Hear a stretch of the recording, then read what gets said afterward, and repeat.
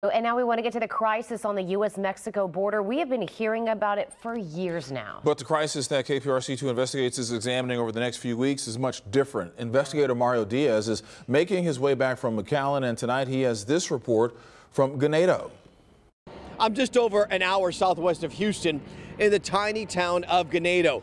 Behind me there is 59, and the last time we were here, we were focused on the smuggling operations of migrants out of Mexico. Residents here telling me just over a year ago they'd been seeing more and more bailouts of migrants coming into their backyards just off of 59. But the focus of the smuggling today is much different. Today we are looking at fentanyl. This is the lethal drug that the Mexican cartels have been manufacturing in amounts never seen before and shipping them into our country.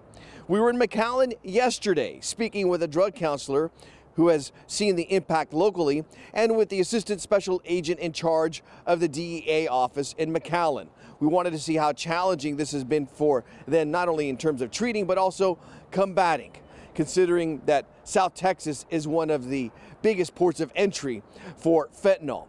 Richard T. Sanchez with the DEA tells KPRC 2 Investigates that right now, this drug is the most lethal drug he has ever seen, but it also is being produced by a syndicate who not only have the resources, but also the brains to create it and move it. They're extremely organized. Their tentacles touch the global market.